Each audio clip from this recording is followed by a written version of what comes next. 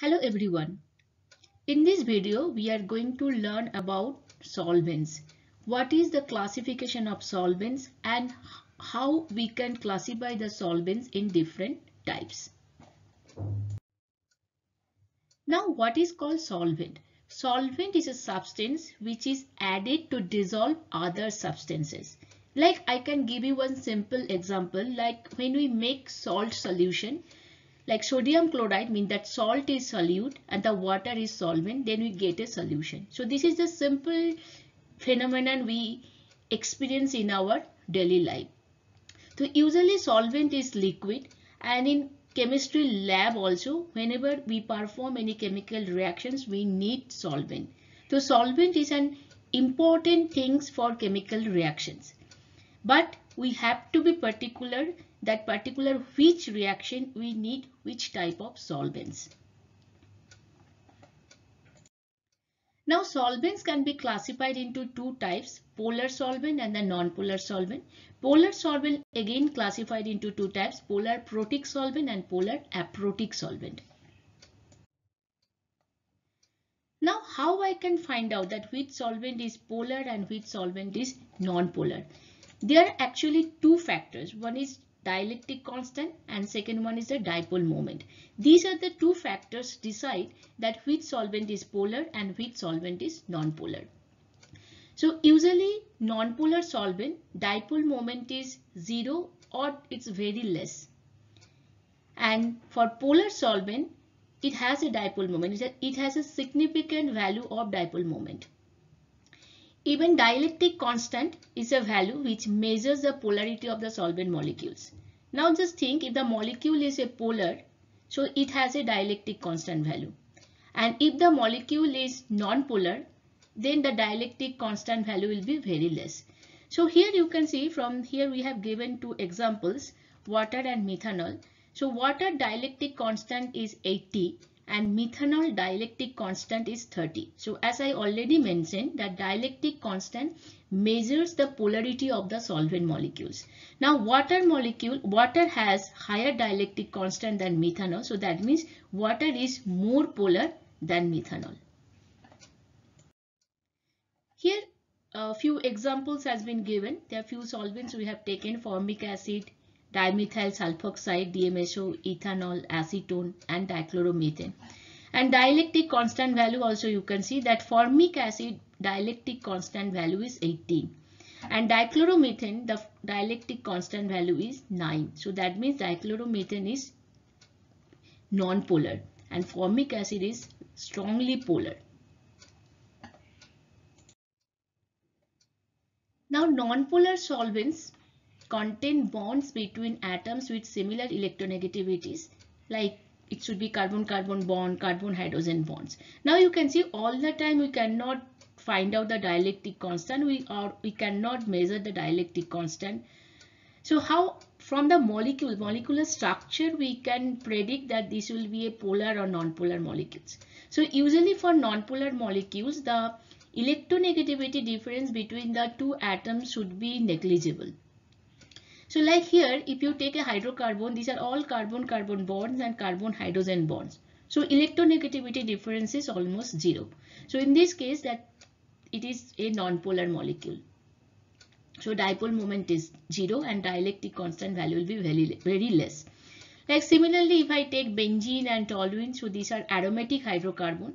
So this is pentane, hexane, these are aliphatic hydrocarbon, and benzene, toluene, these are aromatic hydrocarbon. And here you can see all are carbon-carbon bond and carbon-hydrogen bonds. So there is electronegativity difference are almost 0. So these are non-polar solvents.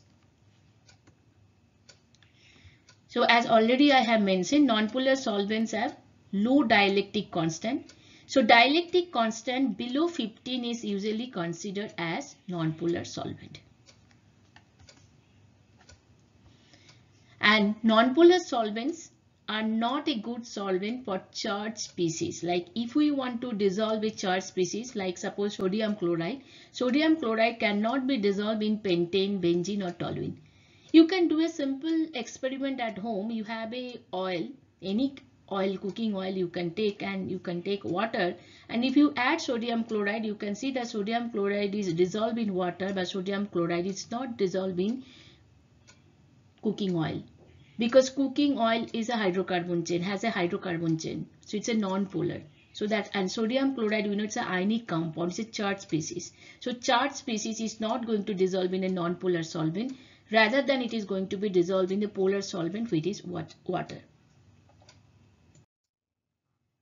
So here few examples of non-polar solvent has been given. Here you can see pentane, hexane, cyclohexane, benzene, toluene, chloroform.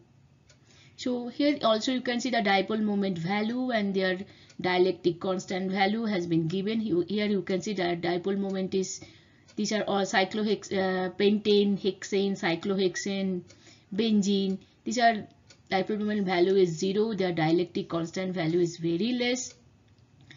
So now you can understand that non-polar solvent means their dipole moment will be either 0 or very less. At the same time, their dielectric constant value will be also very less. So now what is polar solvents? Just by looking at the molecules, we can predict that this solvent will behave as a polar solvent.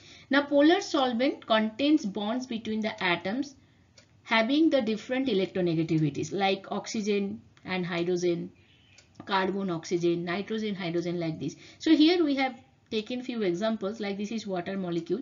Oxygen is more electronegative than hydrogen, so oxygen pulls the bonding electron towards itself. So now oxygen become delta negative, this become delta positive. So it makes the each bond is polar, so that means it's a polar molecule. Now even here you can see that this is electronegativity difference we can find out here in the carbon and nitrogen. Nitrogen is more electronegative, so nitrogen will be slightly delta negative. Similarly, nitrogen is more electronegative than hydrogen, so hydrogen is delta positive. This is ethanol. Ethanol also, oxygen is more electronegative than hydrogen and carbon, so oxygen will be slightly delta negative, hydrogen will be slightly delta positive. This is phenol. Similar thing, oxygen will be delta negative, hydrogen will be delta positive. So each bond is polar. So this is also one of the factor we have to look into that to decide whether this molecule will be polar or non-polar. Now from this bond polarity, we have to check the dipole moment. Now polar solvent should have a large dipole moments because they contains polar bonds and having dipole moment. Now let's see, we'll take some few examples.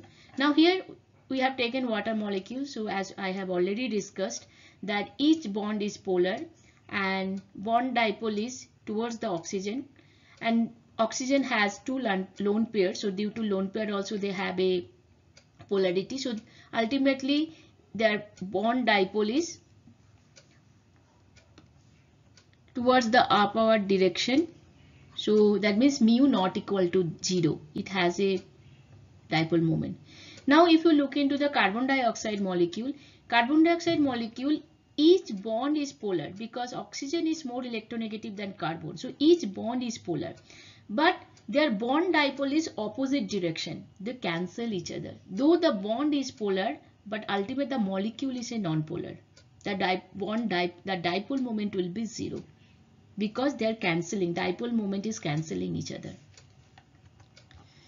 Now similarly, if we take another example, carbon tetrachloride. So each bond is polar. Carbon chlorine bond is polar because chlorine is more electronegative than carbon.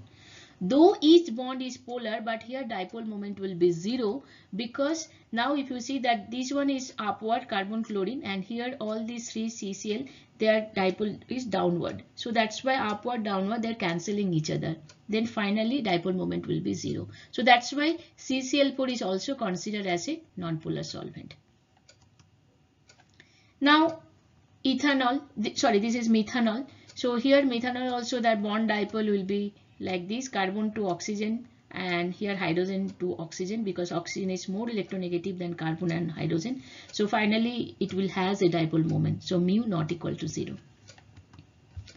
So that's why water molecule and ethanol molecule, they are polar molecule because they have a dipole moment value, and carbon dioxide, CCl4, they are non-polar. Though the bond has polarity, but dipole moment is 0.